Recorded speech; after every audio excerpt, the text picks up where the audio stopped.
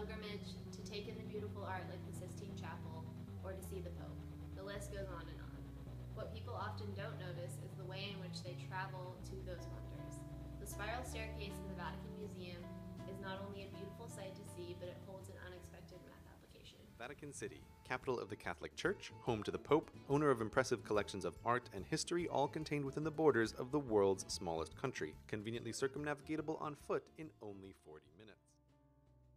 This museum is important to everyone because it has a huge collection of historical artifacts that span centuries.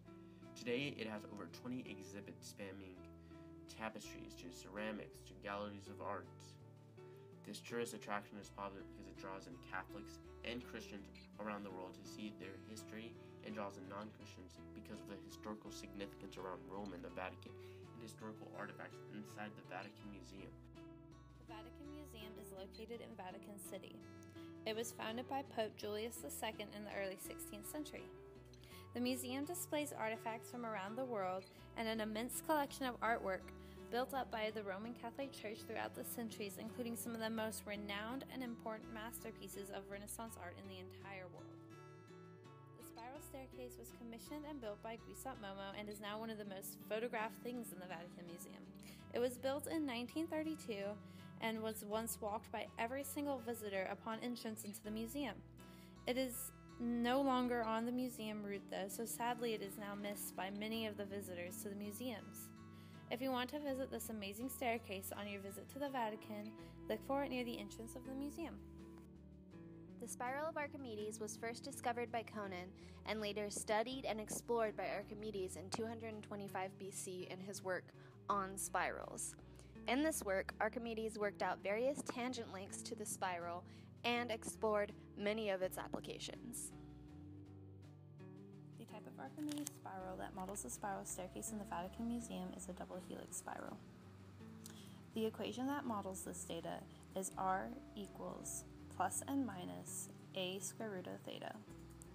The purpose of the plus and minus is that it creates the two separate spirals, which makes up the two separate paths of the staircase.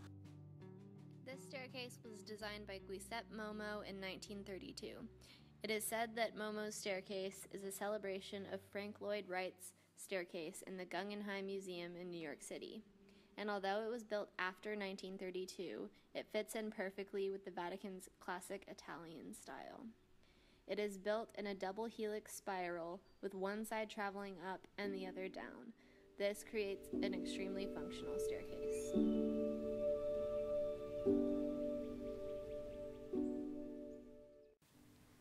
Vermont spiral is different from the other types of Archimedes spirals. It can be found in types of plants such as the sunflower and daisy, but it is also very similar to the golden ratio of the Fibonacci sequence. The famed Fibonacci sequence, 1, 1, 3, 5, 8, etc., is found everywhere in life, just as Vermont spiral can be seen in many different areas. For example, the spiral has an efficient layout for mirrors within concentrated solar power plants and can reduce the required land by up to 10% by using the spiral. With its golden angle of about 137 degrees, Vermont spiral is perfect for flowers, renewable energy, and, of course, elegant and famous staircases. This is the picture of the staircase that we will use for creating our equation for the Archimedes spiral curve. It is nearly impossible to take a picture of the staircase looking straight down, so any picture will be at an angle, slightly angling the circular motion of the spiral to be more ovular. To correct for that, the polar graph will be slightly angled on purpose. To create a starting point, a polar graph has been overlaid onto the picture. Next, a line is drawn on the polar graph to show the curve of the staircase.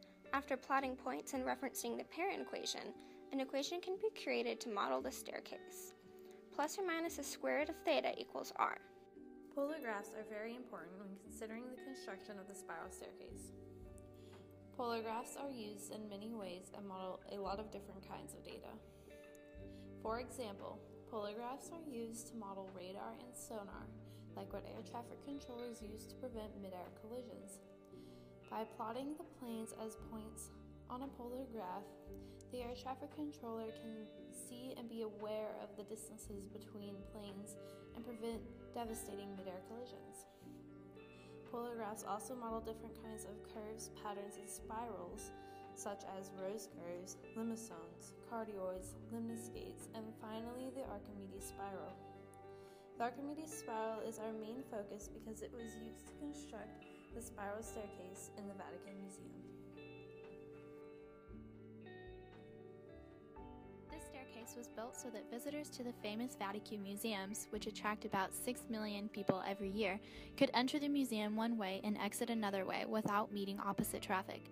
In a way, this staircase represents life itself, even though it was made before the discovery of the DNA strand. The double helix structure of the DNA strand, revealed in 1953 by James Watson and Francis Crick, has a pretty similar function. It allows for a sort of backup of the information, and for an easier chance of repairing or recovering any damage done. The Archimedean spiral has many more applications other than just beautiful spiral staircases. The spiral can be seen in pine cones and the way the tiers of pine cone leaves ascend the structure. It can also be seen in old sewing machines to make the needle move up and down, as uniform angular motion is transformed into uniform linear motion. The spiral of Archimedes, and all of its subtypes, can be found in so many different areas of life. Due to something called the conservation of momentum, the size of these spirals can vary quite drastically. One example that almost everyone can relate to automatically is water being pulled down a sink drain by gravity. As the water nears the drain, it spins faster to conserve angular momentum. Imagine that a polar graph is superimposed right over the top of the sink, with the origin hovering right over the drain. If a line was then drawn over the movement of the water from the outside in, it would create a perfect spiral of Archimedes. On the complete other side of the spectrum, many galaxies also contain spirals. When a spiral galaxy is formed, there must be the collapse of a gigantic cloud of gas. To conserve angular momentum, that is then formed into a rotating disk. To create this spiral, which is typically a Fermat spiral, similar to the Vatican staircase, density waves pass over the region and result in the formation of all those bright shimmering stars in a well-known double helix spiral. The staircase at the Vatican is so much larger than a sink drain and yet so much smaller than a galaxy. However, when graphed on a polar graph, all three still all follow the rules and the characteristics of a spiral of Archimedes. As shown, the spiral of Archimedes and polar graphs as a whole appear in our everyday lives. The staircase inside of the Vatican Museum is a perfect example. By knowing these two concepts, one can understand how important math and graphs are in engineering. Polar graphs are not only important in engineering, but keep us safe in airplanes and also produce the pattern of petals in some plants through a rose curve. These concepts will follow you in university, through math classes, and even outside of school through walking up a staircase or encountering sonar, radar, or even just looking at Mother Nature.